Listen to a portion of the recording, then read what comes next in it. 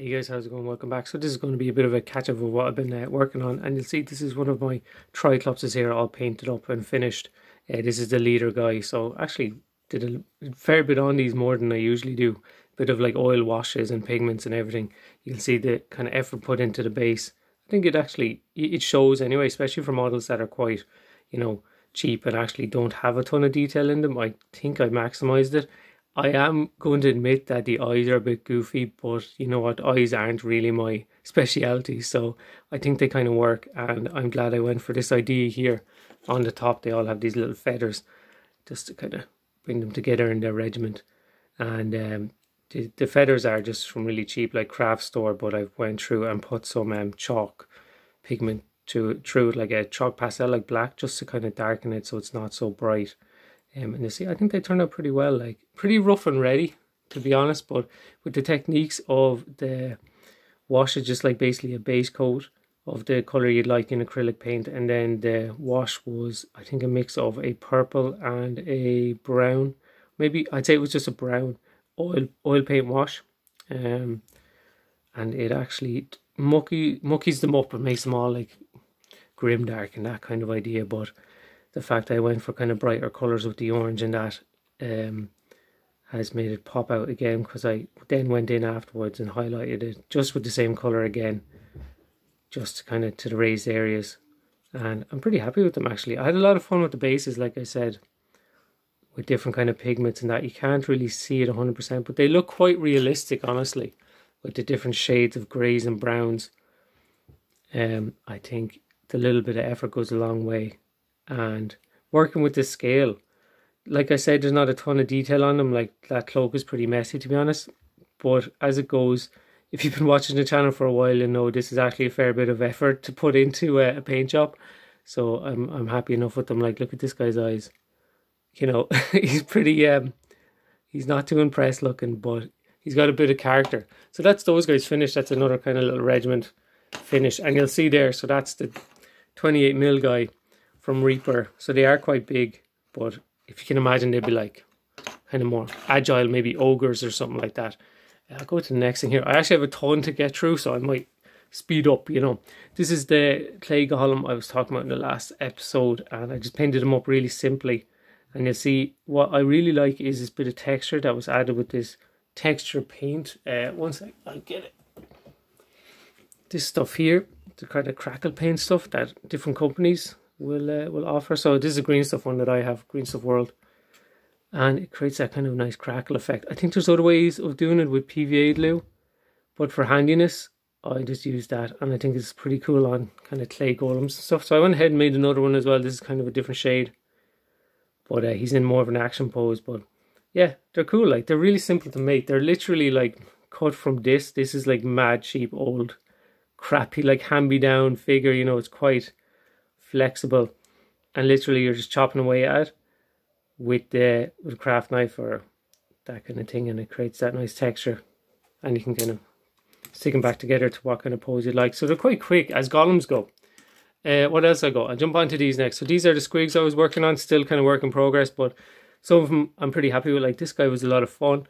There's loads of squigs on like Instagram and that, where people go really mad with like wet blending and stuff like that, and I'm not a mad expert with that honestly, as you might be able to tell by looking at these, but I had a bit of fun with it. Like, a little bit of effort goes a long way, because there's kind of a lot of flat areas here that you can work with, and go mad with the squig designs, just because there isn't any that's like 100%, oh there, this breed of squig is pink and this one is blue, there's nothing like that I'm aware of. So some of these, this one actually had a wash with a oil paint, purple oil paint kind of watered down into a wash, and you'll see these are different experiments of kind of wet blending. Maybe not the best, maybe not something I should be showing off, but they're still work in progress, so don't judge me too hard yet. This one I'm pretty happy with. Like, it's quite subtle, but there's a nice little bit of transition there from the darker blue to the top, just with dry brush on the top, and I'll highlight them. This is something I have learned, is wet blending is harder to do with cheaper paints. So you'll see here, this is quite, on the top here with the orange, if it's going to focus for me, isn't fantastic. Yeah, you'll see, look, that's, not great. I would if I was going to try wet blend with these colors again, use like pigments, like paints with more pigment in them, and they seem to work better. But look, you can learn from my mistakes, we'll say. But here's a good tip. So I got my little boy some animals in a set, and of course I robbed some of them because they were quite good scale. So this is where I got these cattle. So really, really simple, you know. I think they're pretty good scale. Like, okay, this guy's pretty chunky. The barbarian's pretty chunky, but like that'll work. You know what I mean, for cattle. So you have a bull and a cow there, and really, really simple paint jobs with a oil wash as well. So I'm kind of getting into these oil washes. They just add a little bit more to it. It's just brown, you know. Then dry brush over and pick out some details, and you're kind of away in a hack there. And there's some horses as well. The horse, I don't know, maybe that'd be like a pony. I think it could work, you know, maybe for a smaller, you know, halfling or smaller human mount. But as like price goes, they're probably the best sets you can get if you're prepared to, you know. You'll see you have to take off a load of mold lines and made in China's and stuff like this down the bottom. But if you're not too, you know, if you're not too perfectionist, we'll say, about the sculpts, yeah, they're pretty great for the price. These guys are little fairies from last time, so little kind of scene I created him. Strange color as well. He was kind of a light turquoise, and then he got an oil wash as well. I think just because I had it when I was making these Triclops, he got it as well, and he's not very happy looking, but he's another one for the collection anyway. And this little potato man on his rock. This guy has a lot of character, if it will focus for me. I'm not sure if it's going to. It usually does when it wants to. But anyway, yeah, so there's a little scene of him sitting on his rock here. And he's this thing I'm kind of experimenting here with creating the foliage or the leaves and that of the plants just with some plastic. Really works, and I think they're kind of like, they're quite hard wearing, like, you know, they're not made of some thin kind of paper, or other options you can get are like really thin cut brass. So I think these might last a wee bit longer. And this guy as well, just about finished. I have to figure out his pupils, but I like his silly expression. So he's kind of cool as well. He got a wash as well, you can see. It just creates really like natural, I don't know, tones, and kind of dulls everything down, but gives it that nice mucky, I don't know, realistic fairy fantasy that I like with the style of the little guys that I'm making. Next one I'll go on to. This guy has been going on for a while now, but he's actually finished. The sculpt is actually finished, and I did some nice, you know, different texture work and everything on his base here, bits and bobs, so that'll come together really nicely when it's all painted undercoat. But before I sprayed him, I said I would do a video, just an update that includes him, just because you got, you know, sculpted here, you just got some fur, his claws, his mouth ended up looking like this. So yeah, he's got these kind of fangs, he's got these teeth coming up and down. This really wasn't planned, but it kind of evolved as it went, so he'll be a lot of fun when he's done, just to see what kind of colors I choose. But you know, it'll be another weird creature for the shelf anyway. And it, you know, first experiment with the potpourri, so it is something I want to kind of experiment with more. And speaking of that, I suppose I'll go on to this kind of terrain you'll see in the back here, which was, there was a Christmas wreath lying around the house for ages, you know, with bits and bobs like this on it, and bits and bobs like pine cones, right, really dried out pine cones. So I was like, okay, I'm robbing those because it's not been put away, it's free reign, I'm going to loot it. So these are some bushes made out of pine cones, just put on a base with hot glue, that's Fomex, and it's just some green tea over it then again. So I think this will be fine once they kind of spray up and put some quick paint on them, just some quick bushes, you know, because they have a good shape to them, and scale wise, you know, it's an obstacle, you know, it blocks line of sight and that kind of thing, and it's quite modular, you know, there's only one on a base, so there's lots of options there. What else did I go with? Yeah, so you'll see these in the background, these are the pinecone trees that they're quite high fantasy, I suppose. Originally when I put them on the tree trunk, I was going to put the green tea over again, so this would be more looking like foliage, you know. But I said, you know, I'm not really bothered because they look kind of cool. You know, they look kind of strange, and I think they might work as just strange fantasy trees. Like, I'm not trying to make them into realistic trees like this is a birch and this is an oak, you know what I mean? So, you know, they're not huge either.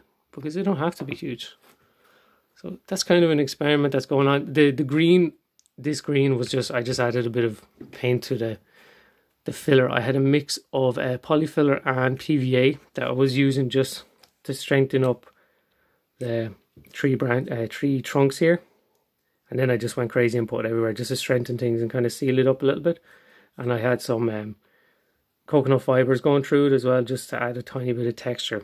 I'll probably do more texture over, but just for more lumps and bumps for, you know, for when it's getting dry brush, it'll pick up nicely, you know. And this is the last one. This is actually the first one I did, but yeah, the idea is there. It's quite high fantasy tree, you know what I mean? It's not huge, just to have a variation.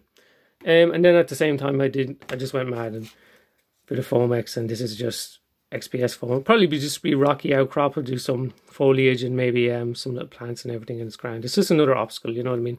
But so there's a little bit of terrain going on at the same time. I'm kind of experimenting with the texture that I want to put on the bases.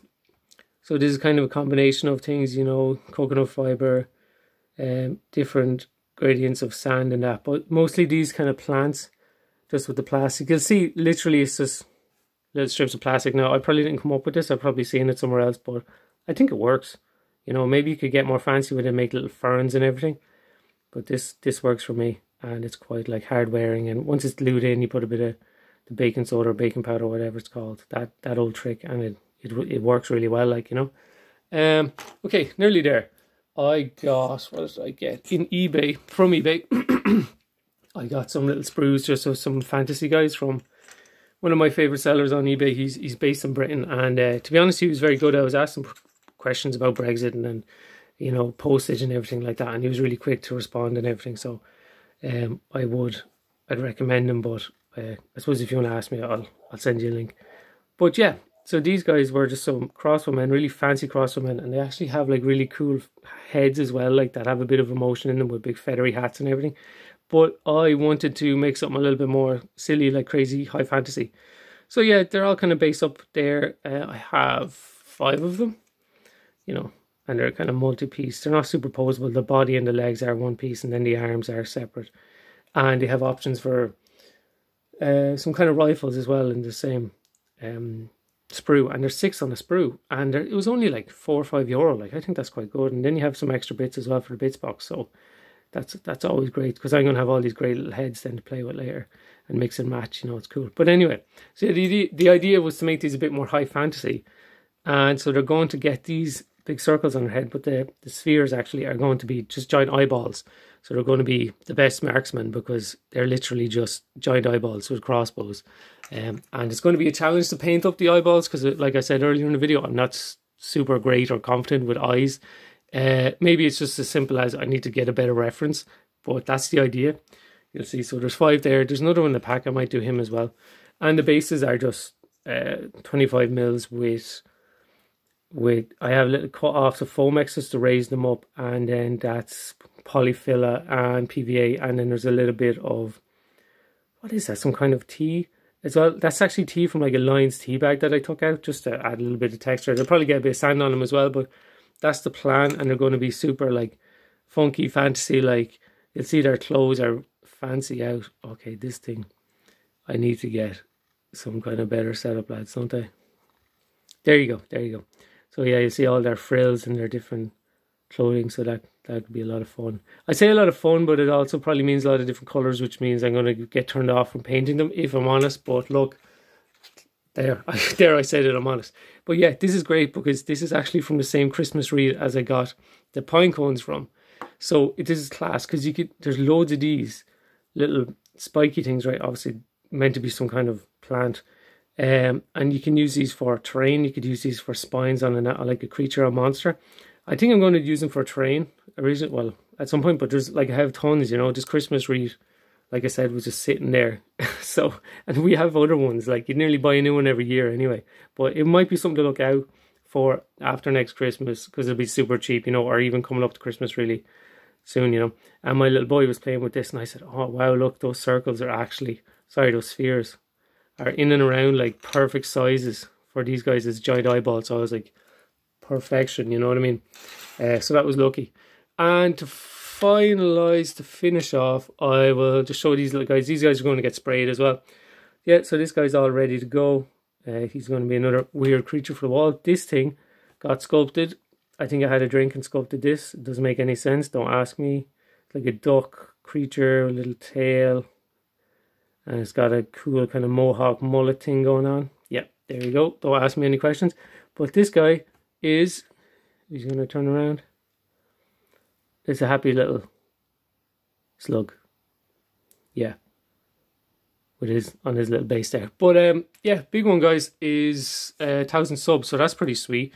Honestly, I think that's a lot down to Trent and Miscast sharing my post there a few weeks ago, which was huge. But I really appreciate it. And like I said, I would kind of recommend, if people think they're making cool stuff, make a quick video. Like you can see how much effort is put into these videos. It's literally just me shining on for as long as I need to show what I've made. So I would recommend other people do it. And I'd recommend, if there's other kind of channels as well, to give them some love if they're making some cool stuff, you know. But like I said, I'll be back to you again when if I make something cool. And yeah, cheers for watching, cheers for subbing, and I'll catch you again. Good luck.